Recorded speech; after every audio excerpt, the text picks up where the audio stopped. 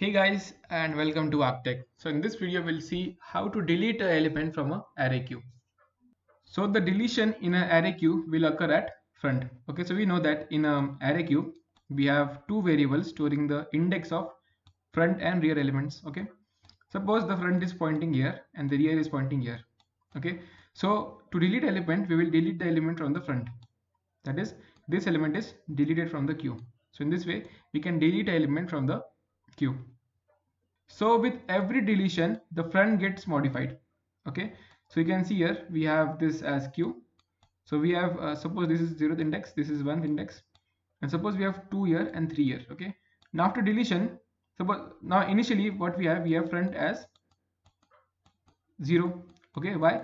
Because the first element is at 0th index. Okay, so after this, after deleting the first element, that is after deleting the 2 here, we have front is equal to 1 after this. Why? Because now the first element of the queue is 3 and the index of 3 is 1. So after deletion we have front is equal to 1. So you can see that the front is modified after the deletion. So now the value of front is incremented by 1 when an element is deleted. So every time we delete element, we have to increment the value of front by 1. Now these conditions are useful in the deletion of an element in a queue.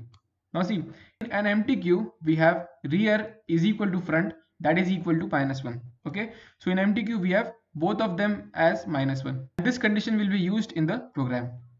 Now after this, in a queue with only one element, okay, suppose we have a queue and there is only one element in the queue, then we have front is equal to rear, that is equal to 0. Why? Because the element will be at 0th index. Therefore, we have both front and rear storing the value 0. In a queue with single element, both front and rear stores the index of first element, that is 0.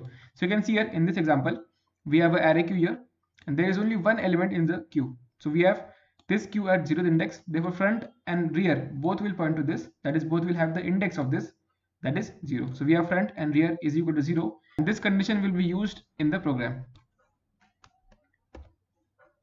So here we have the diagrams and the algorithm for deletion in an array queue. So we have three conditions. The first condition is that if the queue is empty, okay, then we have front is equal to -1. Now they have used null here, but in the program we will use -1. That is, if front is equal to -1, then we have queue as empty. Second condition is for if the queue has only one element, okay, and third condition is for a non-empty queue.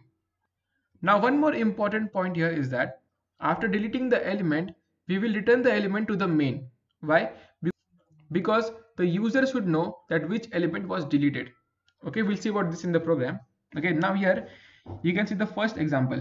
So here we have 6 elements here and we have front is equal to 0 and we have rear is equal to 5. Why? Because the front element is at 0th index and last element is at 5th index.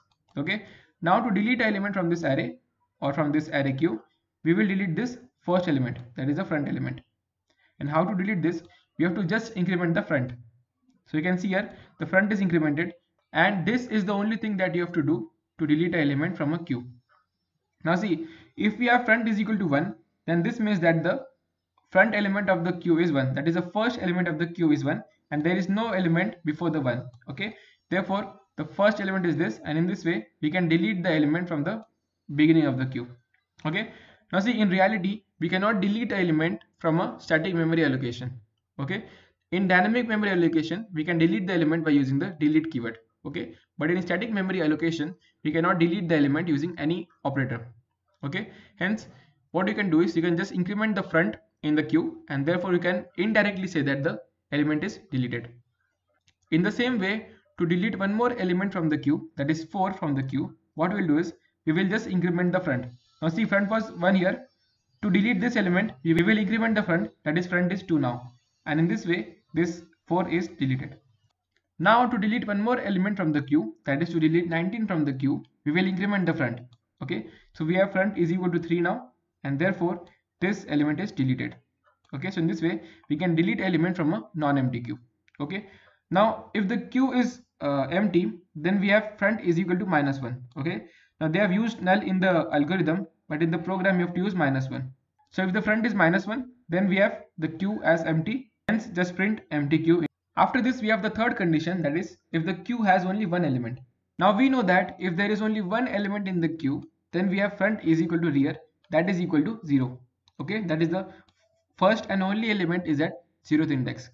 Okay, now to delete this element, you have to make front is equal to rear, that is equal to -1. Okay, so in the program, you will write front is equal to rear, that is equal to -1. Okay, now after this, the element is deleted. For example, suppose you have a array queue like this. Okay, now inside this queue, we have only one element at the 0th index. Okay, so we have front is equal to rear, that is equal to 0. Okay, now after this, to delete this element, we will make front is equal to rear, that is equal to -1. So after this, front will become -1, rear will become -1. In this way, the queue is empty. Okay, so in this way, we have three conditions for deleting an element from a array queue. So here is the code for deleting an element in an array queue.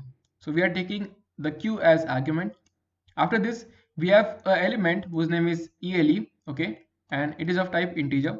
Now this element will store the element that is deleted, and this will be at last returned to the main function. After this, this first condition is for an empty queue, that is if the queue is empty. Now if queue is empty, we have front is equal to -1. So in this case, we will return a -1, and this -1 is cached in the main, and we will display that the queue is empty. Second condition is for if the queue has only one element. Okay, so if the queue has only one element, then we have front is equal to rear. In this case, we make front is equal to rear, that is equal to -1. So in this way, after deleting the element, the queue will become empty. Now after this, we have the third condition, that is if the queue is not empty. Okay, so here we have only one operation, that is we increment the front. Okay, so like this we can delete an element from a non-empty queue, and the element is returned at last. So you can see here we have stored the element here, that is the element to be deleted is stored inside this ELE. Okay, and then the element is returned to the main function. So in this way we can delete element from a array queue.